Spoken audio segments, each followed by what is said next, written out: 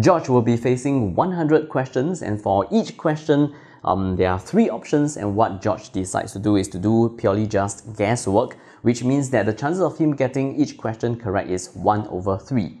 So if I were to let W be the number of answers that George is going to get correct out of 100 questions, that means W over here is going to follow a binomial distribution with the number of trials as 100 and the probability of success is 1/3. The number of trials N is 100. This is large. And if I were to check N times P, it is going to be 100/3. This is bigger than 5.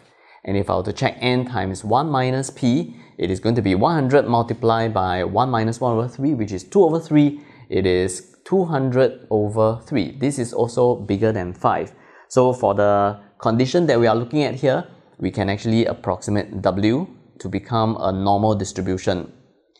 And in order for us to fill in the parameters for the normal distribution, we need the expectation and the variance of W. The expectation of W is N times P. It is 100/3. So here is 100/3. As for the variance of W is N times P times 1 minus P. It is 200/9. So here, 200/9. What we are supposed to do is to calculate the probability when W is bigger or equal to 30. So what we are going to do is we are going to do a continuity correction, because W was originally a discrete random variable and now we are trying to look at it as a continuous random variable. So this is going to be bigger than 29.5.